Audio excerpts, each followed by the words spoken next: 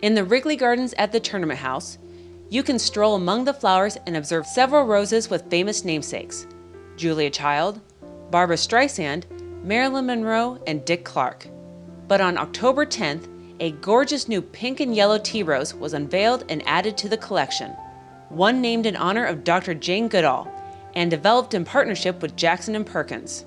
Well, one is absolutely beautiful, and somehow I always was under the impression it was red, and this pink is so much, for me, more beautiful, more delicate, and it's got a lovely fragrance, so it's an enormous honor to have this beautiful flower with my name associated. It's fabulous. At the tender age of 26, Dr. Goodall left her home in England to study wild chimpanzees in Tanzania, a world that was relatively unknown. By immersing herself in their habitat, she made groundbreaking revelations about their behaviors and personalities, as well as the discovery of their creation and use of tools.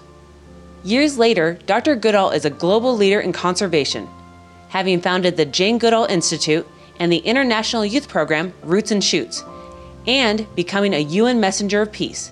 So in the spring, this will be in the UN Peace Garden, and boy, does the world need peace. So, little Rose, you have a lot of work ahead of you. We're also contributing a portion of the sale of each rose to her institute, and we're honored to do that. It's beautiful, it will make many people happy, many people smile, and it will not only give me joy to look at, but hopefully help JGI to do some of our programs around the world. Well, the mission of the Jane Goodall Institute, put simply, is to make the world a better place for animals, people and the environment. But of course, a main focus is continuing the research of the chimps at Gombe, conserving them and chimpanzees in 6 other African countries. And in order to protect the chimpanzees, we have to work with the local people to bring them out of poverty, and so that they become our partners in conservation. And all of this is hard work. All of this requires raising a lot of money. And what's the point of any of it if we're not raising new generations to be better stewards than we've been? And so our Roots and Shoots program for young people from kindergarten, university, everything in between, is now in 100 countries. It's got about 150,000 active groups, not members, but groups.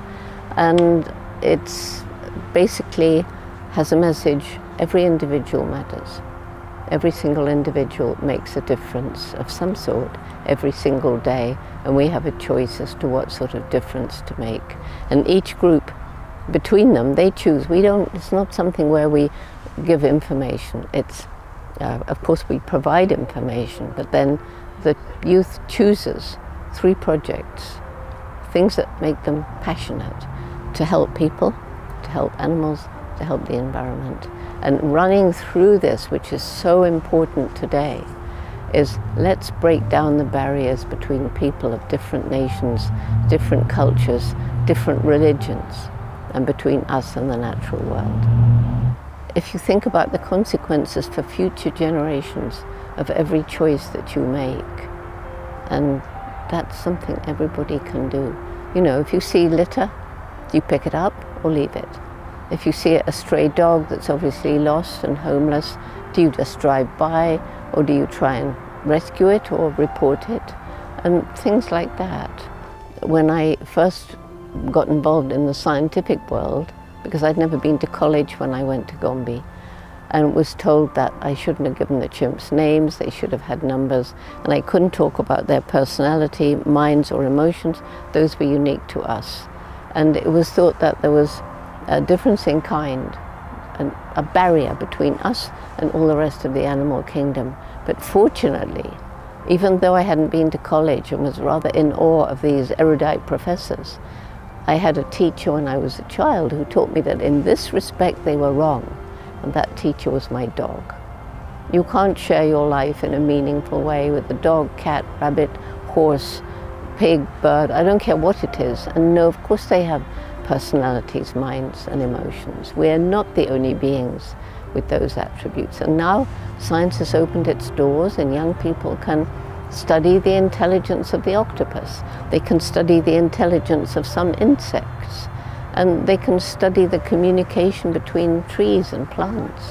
When I was 10 years old, I read Tarzan of the Apes, fell in love with Tarzan, who stupidly married the wrong Jane, but anyway, it was when my dream began. I will grow up, go to Africa, live with wild animals, and write books about them.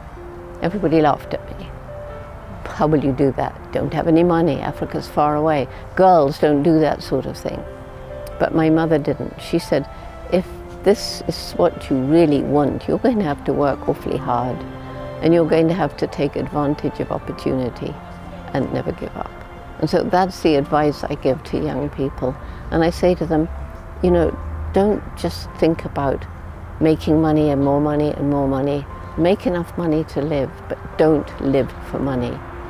And if you want to go into some career which won't make you wealthy, if it's what your heart is passionate about, you will be happy.